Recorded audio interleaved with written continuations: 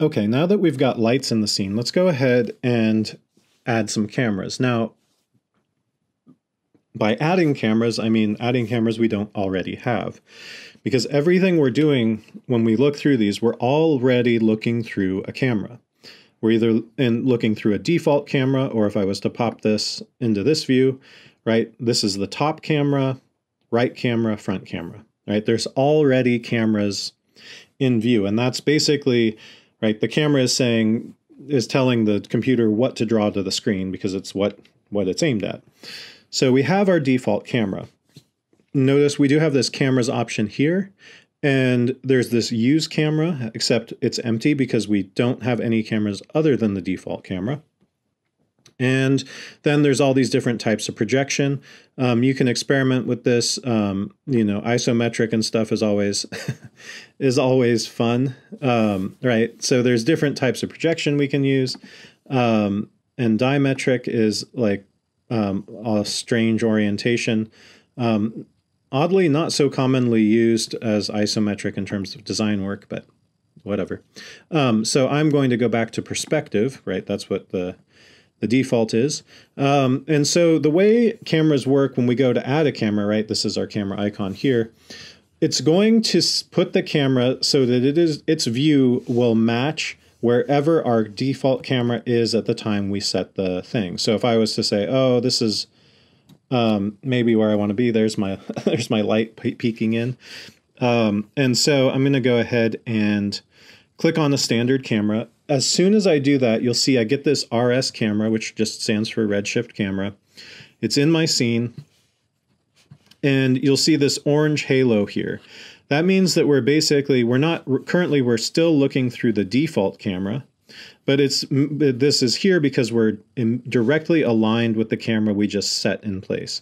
So if I was to go ahead and zoom out now, scroll out on my view, right, you can see that there is now this object with all these edges, and you'll see that it's invisible, but there's this like camera body here, and then this big pyramid is what's visible in the shot, right? And there's a couple settings.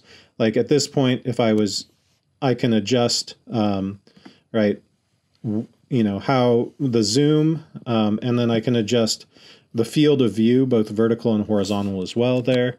I'm going to leave this set to where it was before.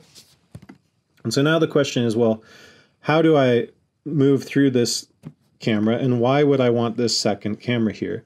Well, what's nice is once you get, this is where you want your camera to be. You want to render from this point of view. You're going to be aligning things based on where this camera is. So compositionally, things look correct and accurate and everything. You want to be able to leave a camera here. And sometimes you want multiple cameras in the scene. If you're doing animated sequences, there's a lot that goes on there as well. But sometimes, right, you want your camera there, but then you need to be able to move around in order to like better see what you're doing. And so that's why you have this default camera still. So how can we switch to the camera view? There's several ways.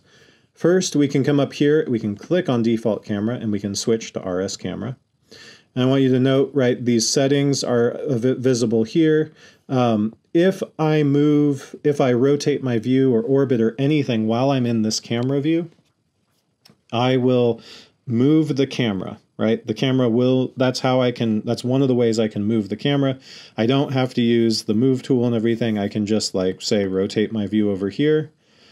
And if you look in if you have the coordinates pane up for the camera, you can see that, right, rotation and position is changing as I move this view.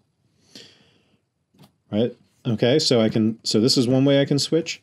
I can also go to cameras and go to use camera and choose my RS camera there. The other way I can switch back and forth is if I come over here to the RS camera, when I have this camera active, there's this icon here that's white with a white dot in it. If I click on that now and deactivate it, it'll go gray with no dot in the center, and it'll rotate me back to wherever my default camera was. All right, so now I'm in the default camera, and then I can click on this, and it's going to zip me around and put me back in this other camera. Okay, so let's look at some camera settings. I've got the camera selected. If I go to the Object tab, there I can choose my projection type, just like I did over in the menu. I can adjust my focal length. 36 millimeters is normal. Note these are the angle of view, focal length, and some of these sensor presets are, what am I trying to say?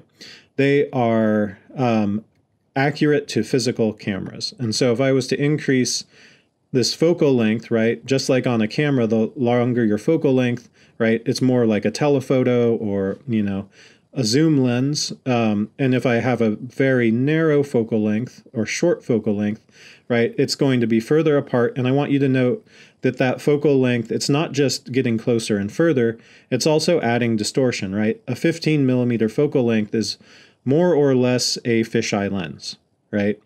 And so you can look at, you know, real cameras, set whatever the focal length is, and you can have an accurate representation of that same angle. Now, if I go down to sensors, we're not gonna be choosing any of these right now. I just want to show you. All of these sensors are based on real world cameras. Some of them are, you may notice if you are interested in, you know, in film and video, Arri Alexas, Blackmagic, I think they have Reds here, right? These are all really fancy production cameras. And there's other like CCD cameras, there's Hasselblads as well in here. And then there's like IMAX and all of that. And so so all of these settings are going to determine what this image looks like. And it's like, why would I have all these settings? Well, if you're doing visual effects and you've been given footage from a, you know, like say it's a Red camera that was used to shoot some scene and you're having, I don't know, a robot destroy something, you would want to be able to composite this and have your camera that is on your object be all exactly the same settings as the camera that was used, right? Because then it should be perfect in terms of the framing and the way everything works, and everything should seem like it's in congruity as it goes through this process, right? So that's why they have these different settings. We don't need to worry about that for this. I just wanted to let you know what that is. And there's this, you know, the fit is horizontal, vertical, fill, crop. We're not going to worry too much about that. Depth clipping, we're not going to worry about right now either. But basically, it says, like, should there be a place where we cut off new geometry being rendered? Or is there a place where it's too close to the camera and we cut it off? Again, not going to worry about that right now. That's more of an advanced thing. And we're not really going to look through any of these things. I just want you to know how to create a camera and use it and place it in your scene. We will go into this more in depth later. You can also just play and see things, see what works for you. But I just wanted to give you a few, like, this is how you put a camera in your scene. And we will do more advanced camera stuff a little bit later. Okay, that's the end of this section.